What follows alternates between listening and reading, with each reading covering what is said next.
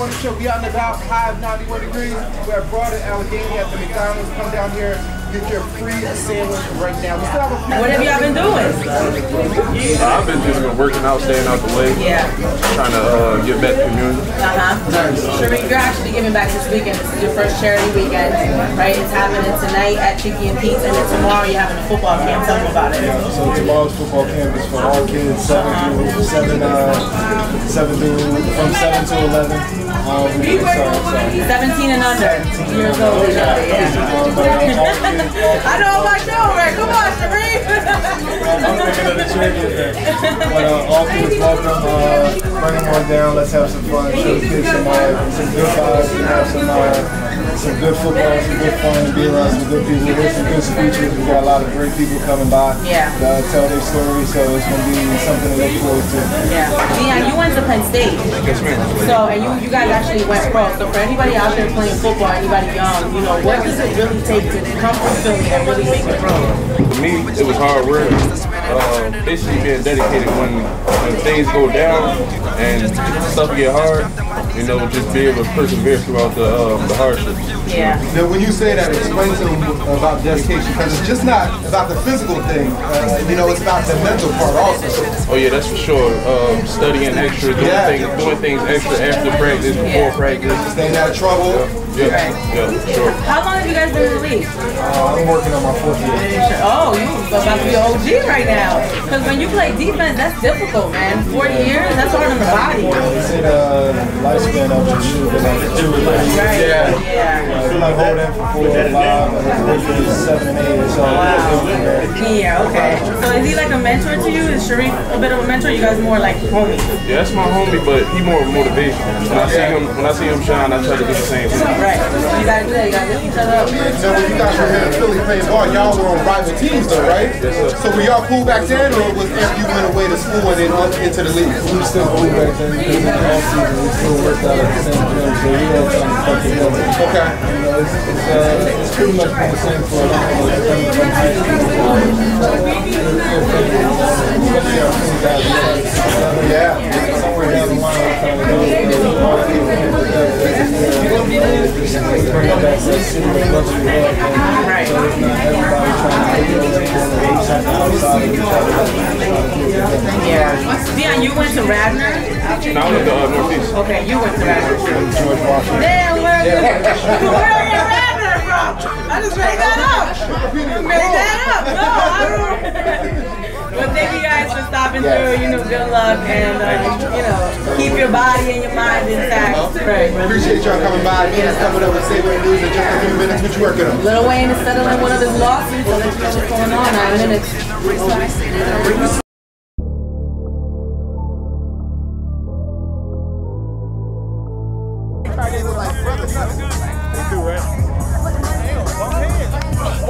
Here you go, man. He gonna beat nothing. Tommy.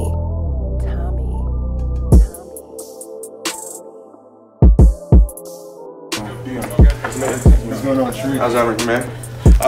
Well, show starts at 10. We can get your order away. You guys can go back, hang out. All right, water back there? Of course. No food. Tasty cakes. Yeah, all kinds and all fresh. You rob them, honey. They do. Don't let them pick on you. All right. We're bringing them back to the zoo after this room. That's cute. Make it right here. My bad, son. Yep.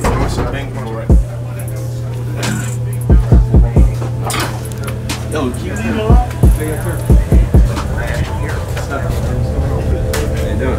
How's everything? Good. Good. Congrats on all your success with it. How you doing? Good. How's everything? Andrew. Nice to meet you guys.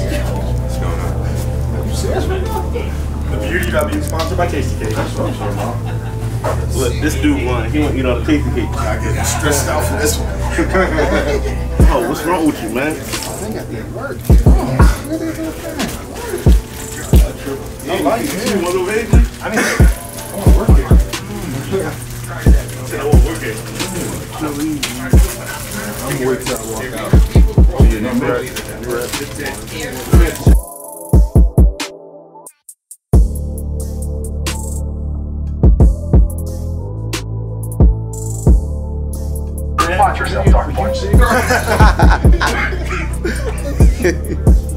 You see us?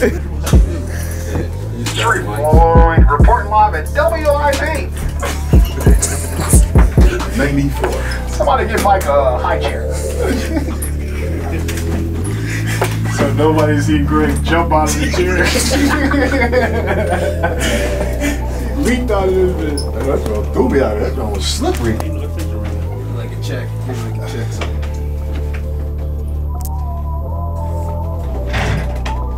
Tommy. Check. Yo, no offense.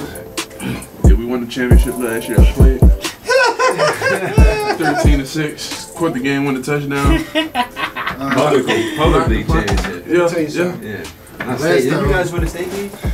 Listen, let me tell We you beat the something. South, yeah. Northeast first. City championship. Because we beat them, it was like 42-0. I mean, that was our Wait, we'll get quarterback into choke. it, we'll get What you want us to do? Wait a minute. That's why everybody choked that I year. think the defense choked. No, listen. I think the defense choked. What's your name? Sorry. Oh, my name's Greg. I don't know because I'll say. Freak voice, man. What's wrong with you? Bad right? What type? Manager, should I say? I'm the trainer. He's your friend. I'm the man. Trainer for This is the both? manager. Yeah. Mike Wallace. Trainer. Or manager? No. Mike Wallace is the manager. Manager. Greg. Last name? Garrett. Greg Garrett. Just say level 40, baby. They all know who we are. Level 40 is an hour. We represent to the fullest degree. Boop, boop, boop, boop. All right, welcome to the Pulse of Philly podcast. Andrew Porter, special guest joining me today. Two public league stars. We have Deion Barnes of the New York Jets now, formerly the Northeast Vikings, and the Penn State Nittany Lions. We have Shariff Floyd of the Minnesota Vikings and George Washington Eagles, also the Florida Gators.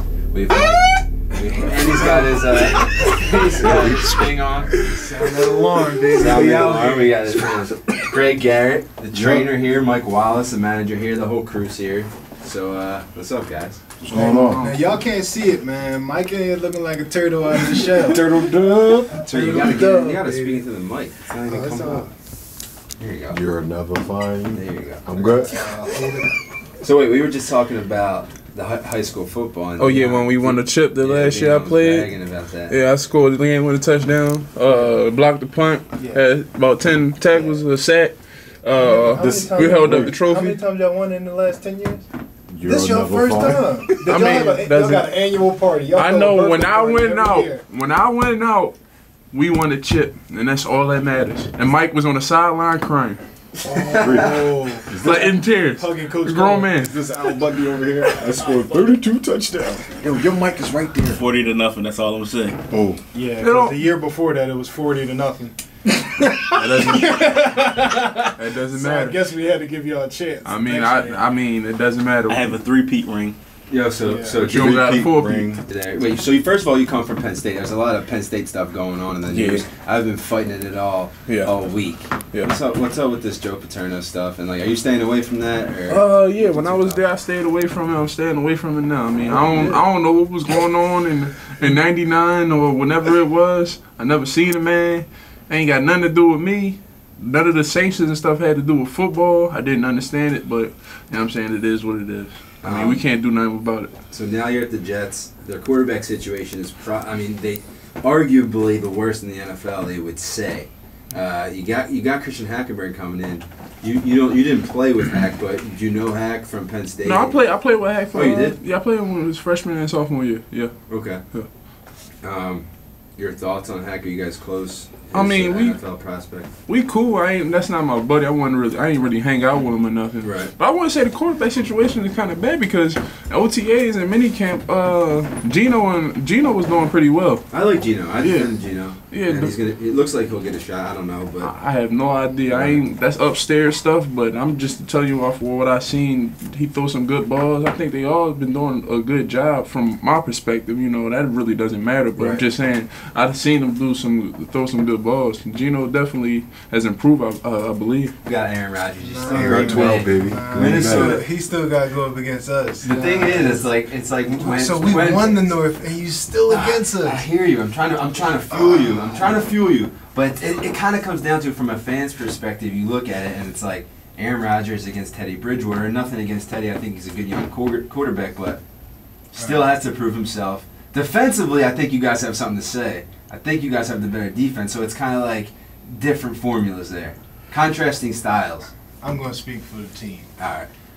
The last time we played them, they lost. That's true. You can't fight facts. That's you know, true. but coming out this year, we know what type of team they are. We know they're going to be tough. We know how they come in. You know, it's a rival game. Everybody going to have their piss hot.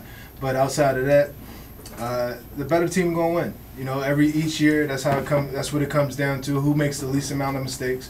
And I think we can just, and it's just going to happen as we go. You know, the first game going to go with Tennessee, and then we going to go into the next game. But until that game comes up, we ain't really worried about it. Like, we know who the division champs are. I don't know if you guys caught the Arizona Cardinals series on Amazon. I don't know if you caught it. It was like Hard Knocks for the whole season. I actually just watched it the other day. Really good stuff, I thought. But a lot of it, they obviously showed the playoff game, the Hail Mary tying, and then Fitz won in overtime for the Cardinals. But a lot of the talk was going against Aaron Rodgers.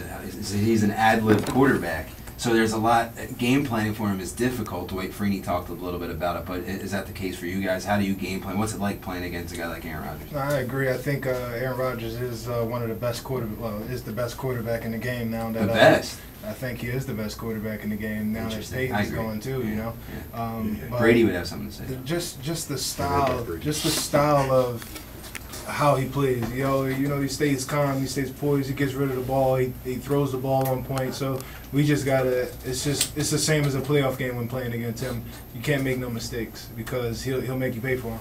And like I say, he's a bigger threat when he gets out of the pocket, because that's when he's really going to throw it downfield and find an open guy. You know, and Jordy Nelson, his receiver, you know, and the guys that he has around him, he makes them better on top of their talent. So I think that's what makes him great. Not just the quarterback that he is. He makes the people around him better. And I mean, I don't know if you guys play fantasy. I play fantasy, so obviously I know about Bilal Powell. Point per reception league, he's a big sleeper because he gets so many catches. Forte's the same way. They catch so many balls. Power will make you miss in the phone booth. I'm trying to tell you, man. He'll leave your shoes where they are. Yeah. Interesting. And then obviously in Minnesota's backfield, Shariff, you got AP, who's 31, and people talk about 30-year-old running backs. He's different. He's obviously the workhorse. He's different. 31 for AP, I would argue, is probably 28, 29 for an average running back. You know, he's still got. But see, this guy, man, I watched my first year in Minnesota when we played against Detroit. The first carry, he grabbed that bad boy and went 70 yards. He split through the line. He made a jump cut across 2 gaps and took off. Yeah. And it was impressive. Never seen him before in my life. From the off the sound effect. What was that? Did you hit a button? Can we talk about that sound effect? What was that? Can you hit that again? Can you hit that again? Yeah, we got all types of drills. We're going to run through them like an instructional portion where they're going to work with the NFL guys. We got Temple guys. We got local high school guys working with them. So they're going to get the full spectrum of work today. Tomorrow we're going to do every type of drill. And at the end of the camp, we got giveaways for the kids. We're going to give away a bunch of different stuff. It's going to be a real good event. You guys are both from Philly. You're Philly guys. I don't know if you grew up Eagles fans necessarily. Did you grow up Eagles fans or? We definitely root for the city. You know, Phillies and Flyers. Sixers. Yeah. I was an Eagles fan growing up until they didn't pay me, so. once they came to the draft, they didn't pick me, so bills, they ain't paying my bill, so I ain't a fan no more. I hear you. What's it like being Philly guys? I mean, I played high school ball and basketball in Philly. Is there like a community in the NFL? Like, do you guys gravitate towards other Philly guys? Is that a thing? Oh yeah, for sure. There's definitely some sort of I think there's a culture. lot. It's a lot more Philly take care of Philly. Yeah. You know, when we hear athletes come back, we like to be around each other and do positive things and actually lift together. Like, we all work out together whenever we get a chance to. But again, we just trying to bring back that brotherly love, man. Because I think somewhere along these past few years, Philly lost that, and I think we need to bring that back because we forgot what that means. I hear that. You're in your contract year. Is that true? Yep. You know that? Yeah, I know. That's real. Yeah. Like that's something you guys talk about, I'm sure. Yeah, Like, we sit this down is and talk real about life. it. Like, Yeah, that's you know? a reality. So what's a number you're looking at? You looking I'm at a not sack looking at number? You looking at a total total tackles numbers? Do you I'm set just- goals, personal stats? What? Honestly, Wins? What's honestly, it like? I'm just gonna keep the mindset I had the past couple of years that kept me doing good. Just ball. Just give everything I got.